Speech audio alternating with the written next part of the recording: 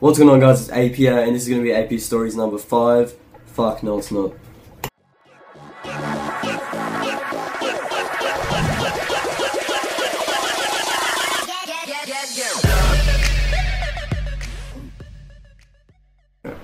What's going on, guys? It's Apia, and this is going to be Dreaming with Apia number 2.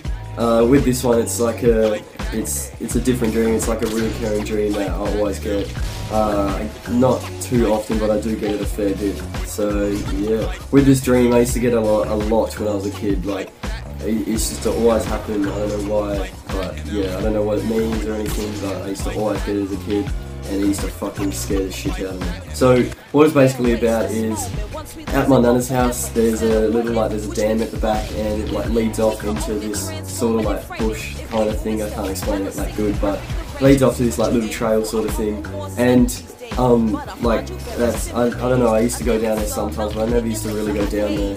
And yeah, that's pretty much like around the scenario where it is. I don't fucking know. So as I was saying, I used to get this as a kid. It used to scare me, and pretty much what it is about is I'd go to sleep like everybody, like it's normal, and then there would be this there'd be this witch lady, and I don't know who she was, what she looked like. She never showed her face to me, but yeah, she used to just always like come up to me and like wake me up when I was asleep and shit like that, like in the dream, obviously, not in real life. Like she used to pretty much just tell me to follow her. Like she didn't physically say follow me, but I don't know, like I knew that she wanted me to follow her. So she used to always wake me up, and I don't know, I could never see her face. I don't know if it was like in the dream I'm not meant to see her face, but yeah, it was just really weird and scary. But I would just follow her. I'd be in my pajamas walking down to the back of the dam like as a kid and stuff, and she would like take me, and then there would be this weird like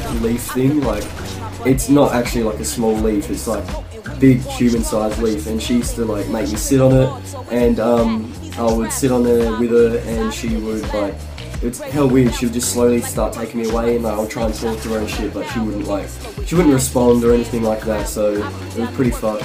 I'm getting raped in this gameplay, fuck. So yeah, she just pretty much took me on a leaf, and that was it. We'd just keep going, and I don't know, we just never would like go anywhere, we just kept going. But the weird thing is about this dream is I would only ever have it when I used to go to my nana's, which makes it even more creepy. Like something that's even more weird about this dream is it only happened when I was at my nana's, which is just makes it more fucking scary. Like she only ever came and got me when I was at my nana's, and I don't know, like people say it's called hydroplaning, where you leave your body and you get taken away from someone. I don't know if it's called something else, but if you know what it is, like any more details, leave a comment because I really want to know. So yeah, I don't know, it was just that's pretty much the end of the story, but that's the weirdest dream I always get, like, and it's reoccurring, so I'll probably get that like every time I go down to Perth, pretty much, which is where like my dad lives and where I go see him.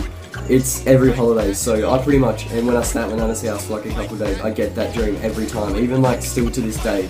Like I always have that dream, but in like my age now, I'm still like a 6-year-old in the dream and shit, so it's still fucking really creepy. But that's pretty much 4 times a year I'll get that dream, which is, it's not often, like a lot, but yeah, I don't know, it's creepy.